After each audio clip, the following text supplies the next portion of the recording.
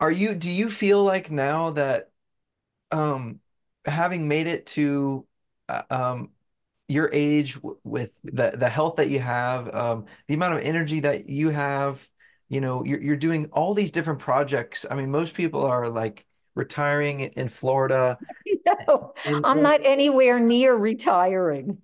I mean, no, you're not. I mean, do you, and looking at your children, how they've grown up and they're healthy and they're thriving, do you feel validated? Because I know a lot of people look at this information and they're very skeptical.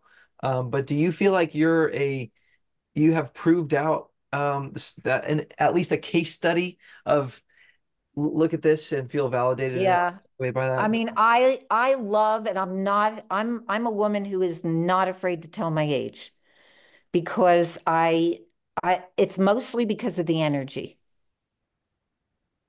It's just this incredible energy and desire to serve others. And I just love working with people and seeing positive change. I also have a vegan and raw food coach certification, and I work with my students every week. And it's my goal to help them to get out there and do the work that I'm doing. I want to spread this far and wide because I see all over the world that these disease epidemics are growing.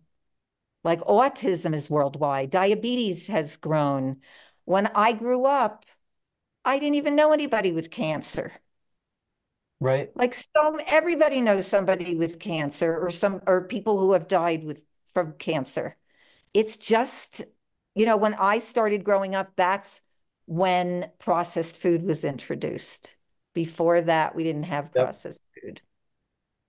But even my grandmother was sick and she didn't grow up with processed food, but Hmm. she did grow up with a lot of animal food.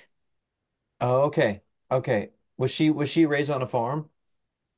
She was not raised on a farm, Okay, but but she it was was, still drinking milk in the morning and all that type. yeah, she was drinking milk, she was eating meat, and they cooked everything. They cooked everything. So she didn't have a lot of fresh, uncooked fruits and vegetables. And when she read that little book, she started making changes and she had immediate results from a very life-threatening illness. Hmm. So we're literally sitting here and we're literally having as a species an existential crisis where all these things are exploding and you're out there, you are just a ball of energy, just all these different projects, all these different things you're doing. But you're saying that that's where the energy comes from? You think it's because of how you're eating? I know it's because of how I'm eating. I wouldn't be able to do everything that I'm doing. I mean, I'm coaching people. I have my vegan coach certification. I'm doing a raw food retreat in Costa Rica in January. Um, I do events. One of my students lives in the town that I'm in right now in Colorado, and we do local events together.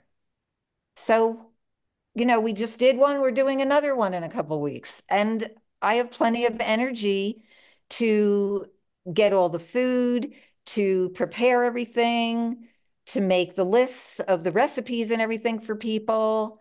And we get together and we had like a pretty full group last time in the location that we were at, and everybody was asking questions. And this is a very big meat eating community. They're more health conscious, I believe, than in other parts of the country. They have a huge farmers market here. Like where I am in New Jersey, there is one organic farmer at the farmers market. Wow. Here, there's like 12. So there's definitely more consciousness here. Lots of, like, so many people have a garden, and there's just more openness to it. So these women who came and a man, most of them were eating meat and they were attracted to the flyer. and they wanted to come and see because some of them had health challenges. And they left really motivated to either give it a try or go in that direction. Hmm.